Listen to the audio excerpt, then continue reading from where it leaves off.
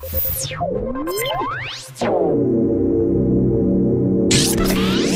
there's a few videos out there on YouTube that compare Word and Pages. And I've never used Pages before, and I'm not doing a comparison video because that would be stupid since I've never used it before. Well, I have a little, but not enough. And I don't have it. So, Pages to me, I know it's a word, it's basically Apple's word processing application, but it's called Pages, and in all like the screenshots I've seen, really, it's more of like a publishing application where you could do like newsletters and cards and stuff like that than a word processing application. And I just wanted to show you what Microsoft Word 2008 can do when it comes to publishing stuff, because I haven't really used it, but I kind of looked at it. So, oh, and by the way, when I click now, you'll see, like I'm clicking right now, you'll see a ripple effect. That's from iShowU because I updated it now. Okay, so you go up to the top here where it says Word, and sorry, it's View. I don't know why I said Word. It's View, and then you go down here. You have Web Layout, Outline, Print Layout, Notebook Layout, and Publishing Layout. Click Publishing Layout. The first time you do it, you'll get this little box. I just didn't click Don't Show This Message Again. That's why it came up. And click OK, and then you'll get this. As you can see, the background is supposed to look kind of like wood, I guess. Okay, and we have some different tools here, and then up here we have publication templates in addition to these normal things. So if I click on publication templates, all these come up. You have newsletters, brochures, flyers, invitations, programs, postcards, catalogs, awards, menus, posters, I think I already said that, signs, and CD labels.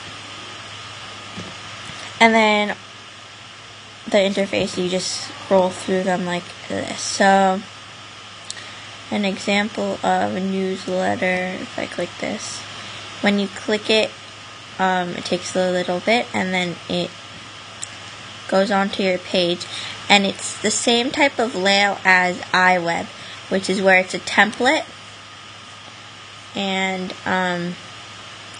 you basically click it and you can change stuff. Oops. And it kind of reminds me, when you're in here, it's not even like Microsoft created it. It's very Apple-like, I guess you could say.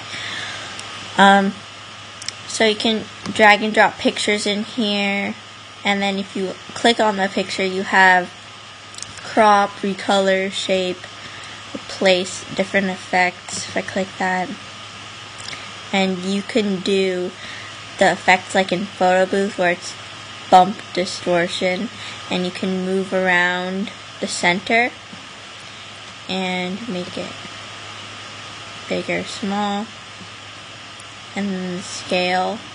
If you make the scale lower, then obviously it looks like it's farther away. And you can do circle, splash, distortion, all this stuff. I don't know why you'd want to put like distorting effects, but you never know.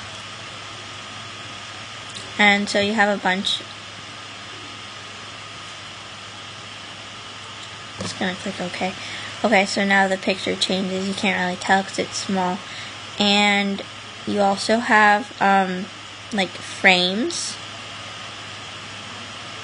So if I did this one, now I have a frame on the picture. Most people probably don't use this. Like, a lot of people probably don't use it, this feature on Word. But you can add glows here. And then of course on your formatting palette you have all these different options, and it's really cool. I'm just gonna undo everything. Okay, let's say I wanted to do an invitation. Invitation, like some of them they don't have very many, so invitation they only have 2 different choices. And they're kind of odd, but I'll forgive them for that. Flyers, catalogs, all this stuff. I don't know what posters looks like.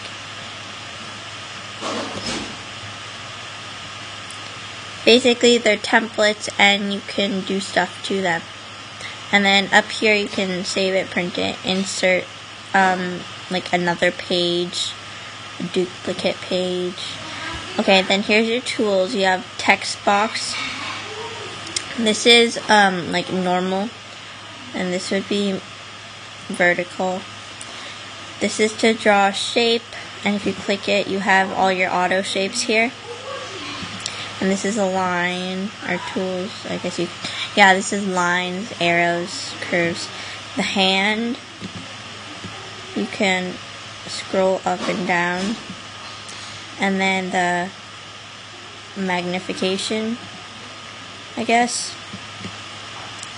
If you click and move, if you have a trackpad like me, if you click and you go up the trackpad, it zooms out, and if you click and go down, it zooms way in.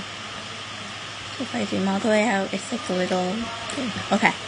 And if you have, if you have something selected, you can group stuff and just all of that, and then you can add things to the toolbar. And there's just so many options. Transparency, document theme. Document theme. See this the problem with this. Okay.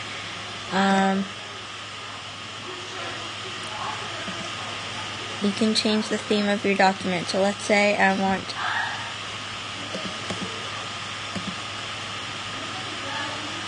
this one.